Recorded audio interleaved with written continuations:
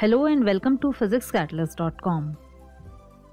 Our eighth question is, the velocity of a particle is given by the equation v is equals to 2t square plus 5 centimeter per second square. Find the change in velocity of the particle during the time interval between t1 is equals to 2 second and t2 is equals to 4 second. Second part of the question is, find the average acceleration during the same interval. And the third question asks us to find the instantaneous acceleration at t2 is equals to 4 seconds. Now let's look at our solution. It is given in the question that v is equals to 2t square plus 5 centimeter per second. So in first part of the question, we have to find the change in velocity of the particle during the time interval t1 and t2.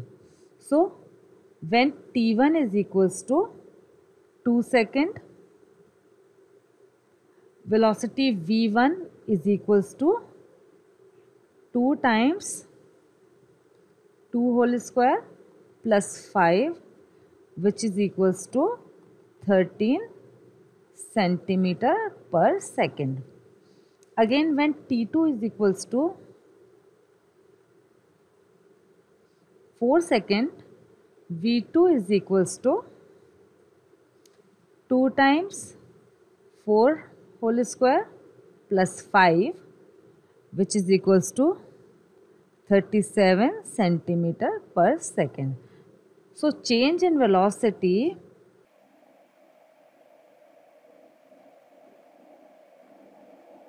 is equals to v2 minus v1 is equals to 37 minus 13, which is equals to 24 centimeter per second. Now second part of the question asks us to find average acceleration during the same time interval. So average acceleration is given by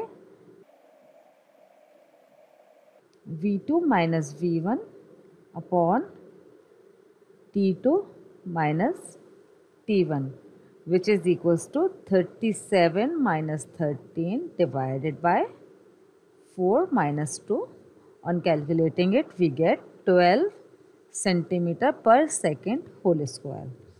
Now third part of the question asks us to find instantaneous acceleration at t2 is equals to 4 seconds. So instantaneous acceleration is given by a is equals to dv upon dt,